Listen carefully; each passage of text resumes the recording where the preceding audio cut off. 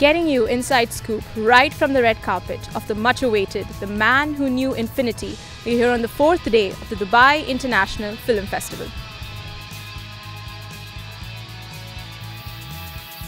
We got an opportunity to talk to the man of the hour himself, Dave Patel.